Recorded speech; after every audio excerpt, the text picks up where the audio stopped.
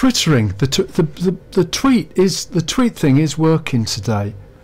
The internet, and this is just interesting. I'll bring it back to drama. Well, I think this is all counter to the drama. The plays that I'm working on that relate to online learning are based on the ruins of the Fortress University. There was again, if you might have heard this before, but there are new listeners in Plymouth, so just to explain the sort of background to this. When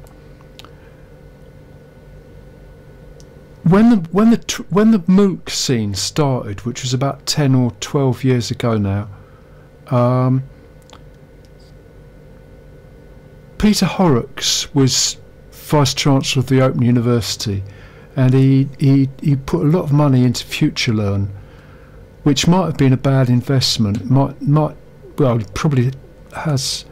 Don't know how it's worked out exactly, but a lot of people doubted that it was sensible, and so he had to go eventually, and it's been no other UK university invested into it.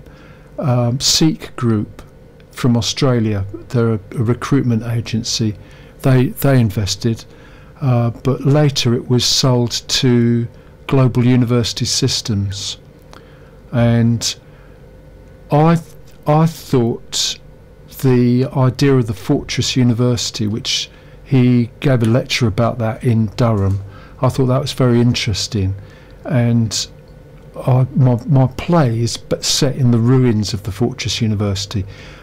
Kendal is a very good site for that, and during lockdown there seemed to be again a move online, which I think is going to continue, but there's a lot of evidence that it isn't.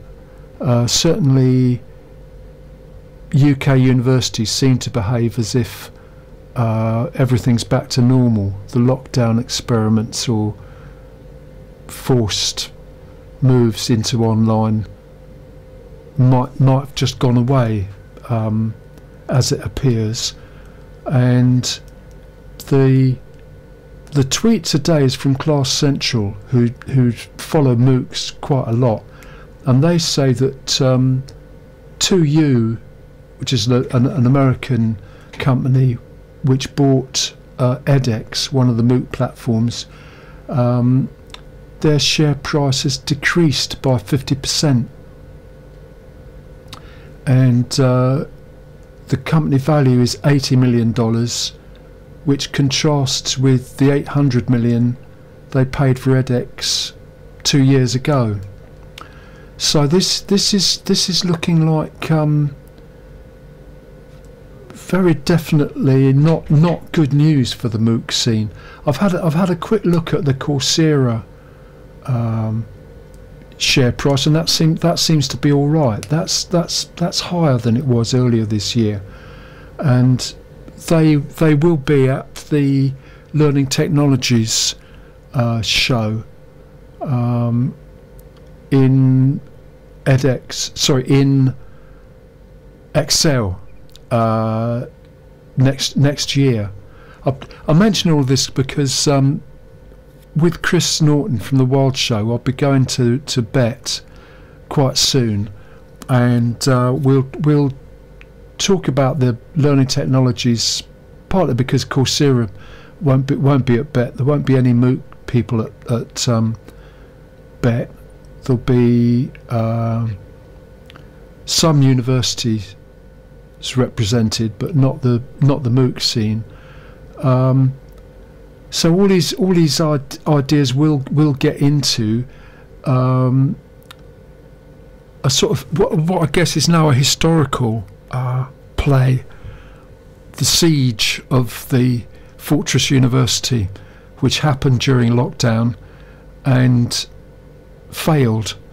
The Fortress University has survived, as it would appear at this time, but the ruins may be set some point in the future. It's fiction, but as part of that fiction, if it's based on verbatim records or something, this TwoU result will be part of it. But maybe the Coursera model will prove more viable with an emphasis on the MOOCs up front and the degrees relating to that. TwoU seems to have got towards that, but maybe not as obviously. Don't know. Anyway, we're a long way off drama as such, but this sort of thing will end up in some sort of format of drama.